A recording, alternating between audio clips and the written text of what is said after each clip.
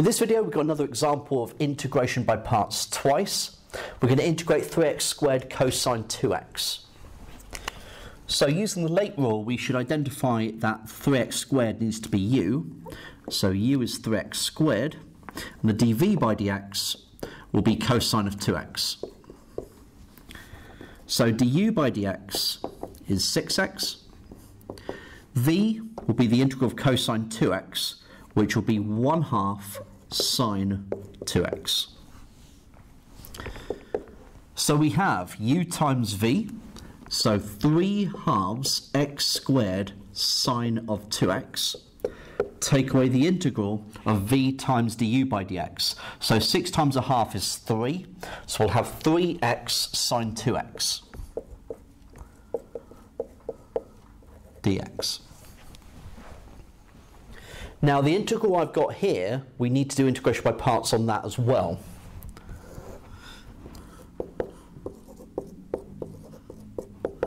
So, by the late rule, the 3x should be chosen as u, and the dv by dx is sine of 2x.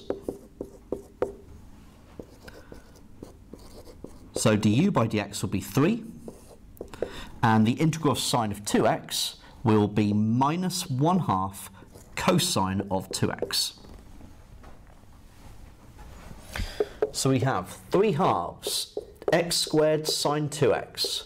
Take away. Now I'm going to open up a large bracket here because what's going in here is that whole bit of the formula there, and I don't want to get the minus signs mixed up. So we have u times v, so minus 3/2 x cosine 2x. Take away the integral of v times du by dx. Now because of that minus sign and that minus sign there, I'm going to change it to a plus, and we'll have 3/2 cosine 2x.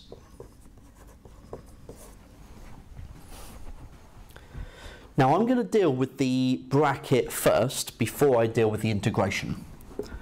So 3/2 x squared sine 2x, then we've got take away a minus, so plus 3/2 x cosine 2x, and then we have take away the integral, so take away the integral of 3/2 cosine 2x dx.